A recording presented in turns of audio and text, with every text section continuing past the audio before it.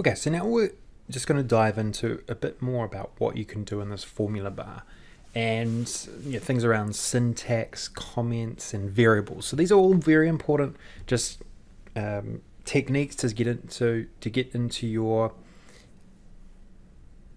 work patterns in Power BI as quickly as possible, and just knowing that they're available to you. Okay, what I'm going to do, I'm just going to change things around a little bit here.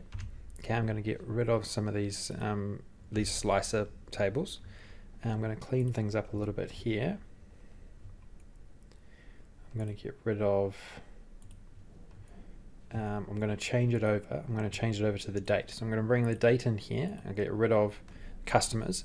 One thing that I find a little bit annoying with the dates here is it builds an automatic hierarchy into your tables. So what I do, and please note, because I get this question a lot, is this drop down here, this little arrow, you click that and you get rid of the hierarchy and go date.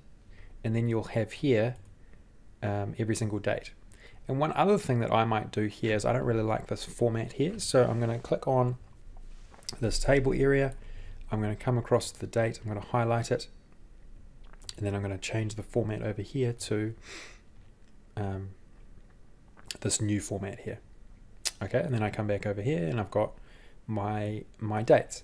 Now one other thing I'm going to do is I'm going to actually drag my date up here again, and I'm going to create a slicer out of it. Okay, so I'm going to click on slicer, and again the hierarchy has got me, which is again really annoying. So just hold on a second, we'll delete it and we'll bring it again. I'll get rid of the hierarchy, bring the date, and then I'll click on date. And then this is what I wanted. I just wanted this slicer here so I can quickly change the time frame. So we're only looking at a very narrow space of time. Okay, so let's create a formula that's a little bit more complex, and I'm going to write it in a way that I just is very suboptimal. Okay, that looks really complicated needlessly. Okay, it doesn't need to be anywhere near that complicated. Okay, so I'm going to come up here. I'm going to create a new measure. Say we wanted to get far more specific inside of our measures. We certainly could. So let's say hold on a sec. I'm just going to push Control. I'm just going to double check my location table here. So what have we got here? So we've got a range of different states. What I want to do, I want to just look at within my measure, I want to just look at Florida sales. So maybe I want to compare my overall sales that I make to just my Florida sales. Okay, so I still want to calculate total sales up there, and I want to create a new measure that says, hey, look at my Florida sales. Okay, so I can go like this. I'm going to go Florida sales. Okay, now to do this, use a function called calculate. Okay, I'll cover calculate in a bit more detail first. I just want to show you some formatting things here. And we cover calculate in a later section. I'm going to go and find my measure here, which is quite cool. You can actually insert measures within your formulas, and this is a concept called measure branching, which is quite unique to how I like to my sort of methodology around development inside of Power BI, especially with DAX. And I'm going to go total sales, and then I'm going to go I'm going to write filter, right? Then I'm going to go look through the locations table, because I only want to find states, right? States. I can go state code here actually. States that equal to Florida. So I'm just going to go FL. Okay, and then I can go and go close brackets. So filter basically allows me to create a filter within a function or within a formula. Okay, so just push enter.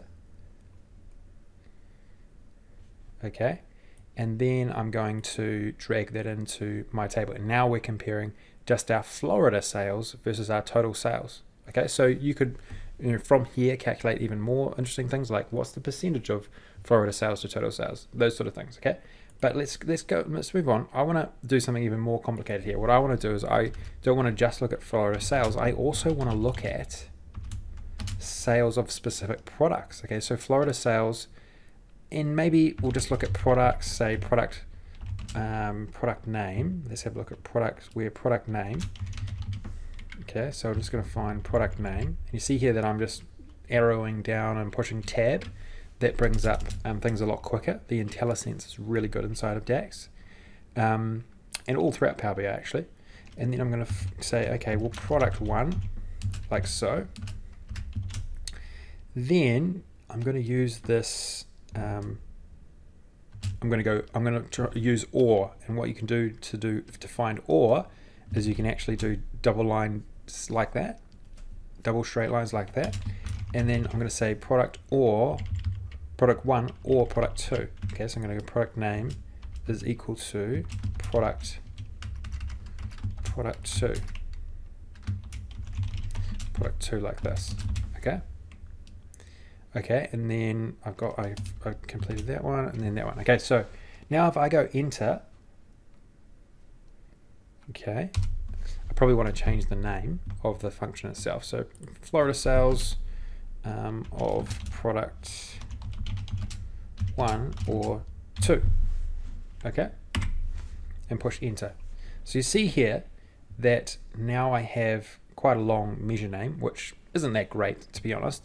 And then now I have a measure which is calculating that specific result. Okay, so it doesn't look like there's actually many results based on the filtering that we have at the moment, which is okay. That's all right.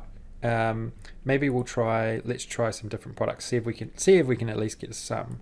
So let's try 2 and 3. Let's see if we can actually get any sales.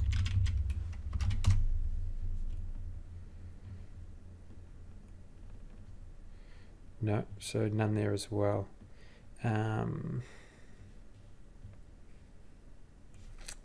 Let's try another one. Let's try 5.